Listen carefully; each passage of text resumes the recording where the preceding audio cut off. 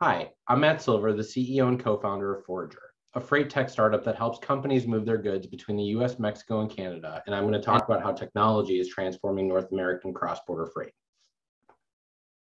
Before we dive in, a little bit more about me. I got my start in the industry over a decade ago, learning the ropes in domestic shipping before ultimately building out the Mexico department at Coyote Logistics. I learned a lot during my time at Coyote, and I saw firsthand the unique headaches and challenges of North American shipping. It's the reason I started Forager in 2018, to address some of those challenges with new and innovative technology I'm excited to talk about today. Speaking of what we'll be talking about, here's a quick look at today's presentation. We'll start by discussing some of the ways technology has been successfully applied to US logistics. Then we'll talk about some of the unique challenges that have hampered innovation across the border. Finally, we'll discuss why innovation is so critical for cross-border freight and dive into some of the new solutions hitting the market. The logistics industry of today looks very different than it did 10 years ago. In the past 10 years, over $310 billion have been invested in logistics startups. Over half of that investment has taken place in the last 3 years alone. That is a lot of money, and that investment has reshaped US domestic logistics. When making this slide, I struggled to select only a handful of the hundreds of logos I see every day. From robotic warehousing and inventory management to food delivery apps and autonomous trucks, nearly every link in the domestic supply chain has seen some measure of innovation. The modern landscape of logistics has transformed from a handful of analog legacy providers to a massive array of specialized startups tackling some of the biggest problems in the industry. This is especially exciting because this transformation is ongoing.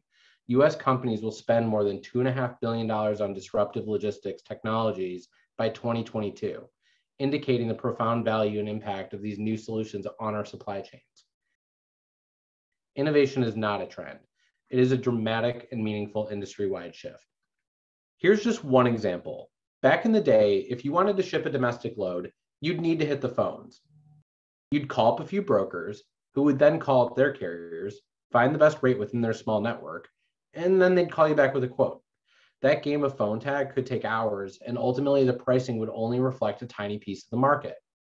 Now, with load boards like DAT, it's easy to post loads, intake quotes, and compare pricing based on historical data. The collected volume and pricing data can even be used for forecasting to anticipate trends while creating a more unified pricing standard across the board. But all of that innovation, all the technology has historically stopped at the border. And I'm sure you've wondered why. Why don't we see the same level of investment, the same level of transparency once the supply chain crosses the North American border? Let's take a step back and look at a standard US domestic shipment. Looking at this diagram, it's clear how simple it is to ship a truckload domestically. You have a pickup facility, a single carrier, and a destination. There's usually a bill of lading in the mix, maybe a confirmation email or two, but it's really very simple and ripe for innovation. In fact, some domestic freight tech startups have already automated the process and can price, book, and tender these simple loads with minimal human interaction. Compare that to a standard US-Mexico cross-border shipment, and it's pretty clear why technology adoption has been so slow. While you still have a pickup facility and delivery, the middle is where it gets complicated. For one thing, you're going to be dealing with at least 2, sometimes 3 carriers. Because the US and Mexico have different laws and regulations, most trucking companies in the US do not service Mexico or Canada. You'll also need 2 customs brokers, one on the US side and one on the Mexico side. Each comes with a stack of paperwork in English and Spanish, respectively, and that paperwork needs to be properly completed and passed off between drivers, usually at a transload facility at the border, which you'll need if you can't find a carrier willing to cross their trailers. If any of the paperwork is wrong or misfiled, that's going to result in a delay and very, very potentially expensive delay. Delays aren't uncommon since the entire process is usually handled via dozens of calls, emails, and faxes. Just getting a quote can take hours, and if you don't speak Spanish, you can't really shop around for Mexican carriers. There's no standardized pricing, there aren't any load boards aside from ours, more on that later, and overall, it is complicated and a very analog mess. All the complexity of cross-border shipping directly translates into more time and more money. There are multiple parties, anywhere from 8 to 10, across multiple countries, each with their own languages, laws, and cultures. And because there is no transparency in the process, It's common for data to be siloed across each party, or for providers and shippers to rely on the tribal knowledge of a few industry veterans who know a guy who knows a guy who maybe remembers how much it should cost to ship a truckload from Monterey to Michigan. If you're relying on a traditional broker or a forwarder, you basically have to take their word for it when it comes to price and service. This is why introducing technology into cross-border shipping is so critical for modern supply chains. For one, technology allows for better insight and control. Because reporting is happening in real time, tech-enabled supply chains are more flexible and resilient. When COVID-19 caused unanticipated manufacturing delays and later port congestion, shippers who had GPS tracking were able to determine where their freight was and how long it would take to resume standard operations. Meanwhile, shippers without tracking were left in the lurch, forced to track down their freight manually.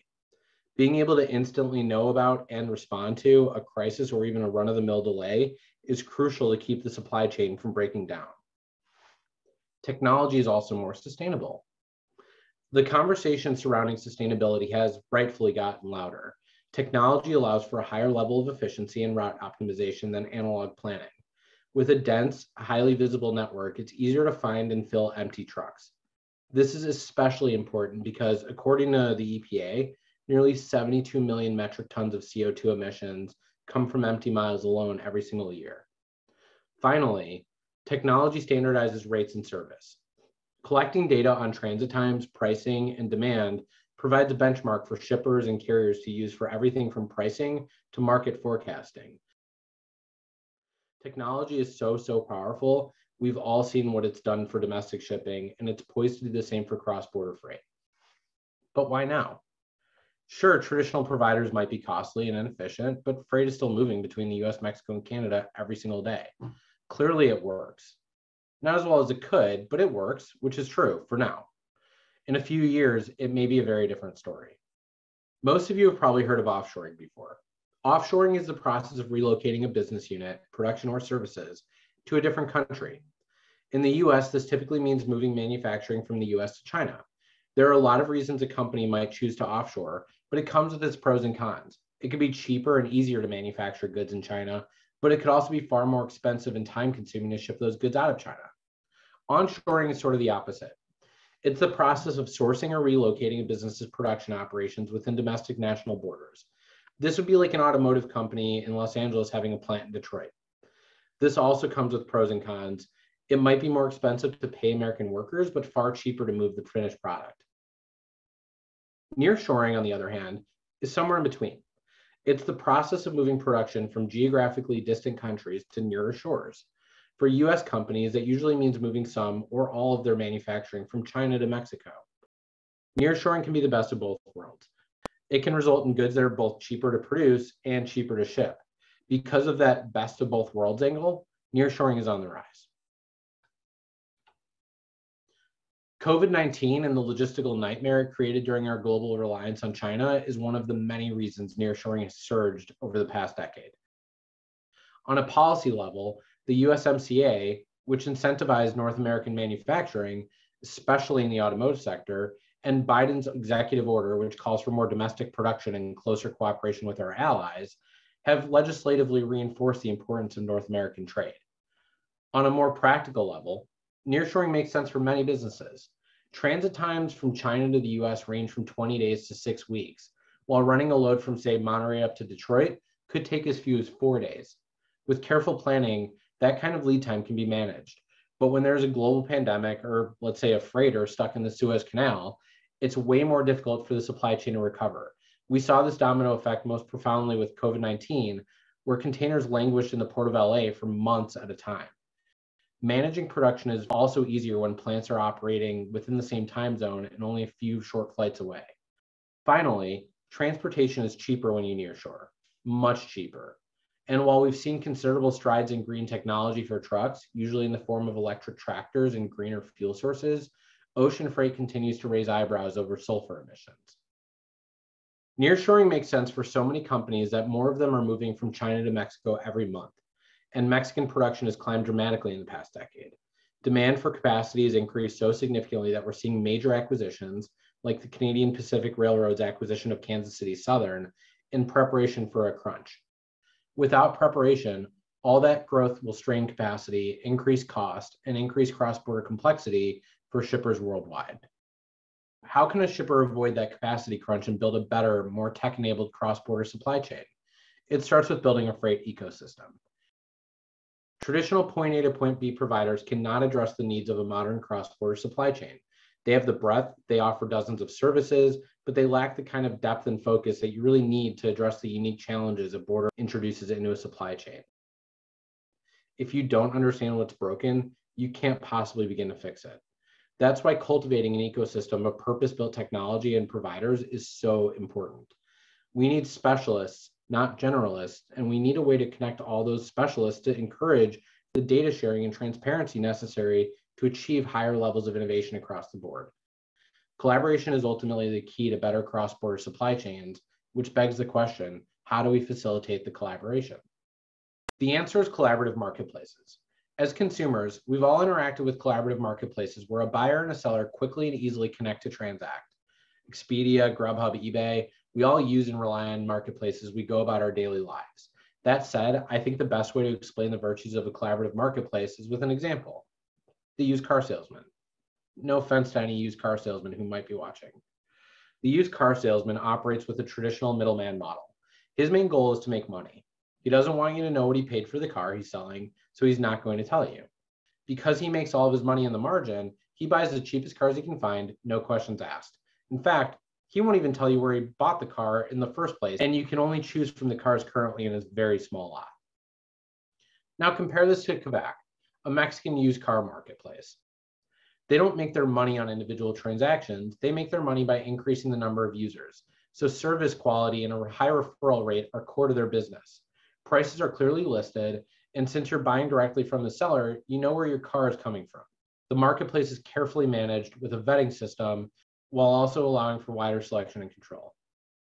Here at Forager, we took the technology, the connectivity, and the marketplace model and created a new solution. Scout is a collaborative, integrated marketplace that connects all those parties involved in a cross-border shipment into a single platform. It provides a source of truth and replaces the dozens of disparate phone calls and emails that used to be necessary to coordinate a shipment. It's built and powered by industry experts who have a deep understanding of cross-border logistics and can proactively troubleshoot common problems and errors. Scout gives you the control and transparency that you want with the 24/7 tracking and instant pricing that you need. And all of this innovation, including our own solution, ultimately builds towards a more collaborative, more transparent model that benefits everyone involved. Here's how it works. Using our platform provides superior cross-border service, the kind of service that makes shippers want to give us more of their volume. More volume pulls more carriers into the network who see all the additional opportunities and appreciate working with experts who aren't taking advantage of them. More carriers drive more competitive pricing for shippers who in turn increase their volume and provide even more opportunities for those carriers, which leads to more volume, which leads to more carriers, and so on and so forth. The ultimate goal of innovation is to make our lives easier, and I believe that is how we do it. Thank you all for your time and attention. If you're interested in collaborating with us and introducing more technology to your cross-border supply chain, you can reach out via phone, email, or on our website at foragerscs.com. You can connect with me directly on LinkedIn. Clearly, I love talking about cross-border freight, so feel free to DM me. Thank you.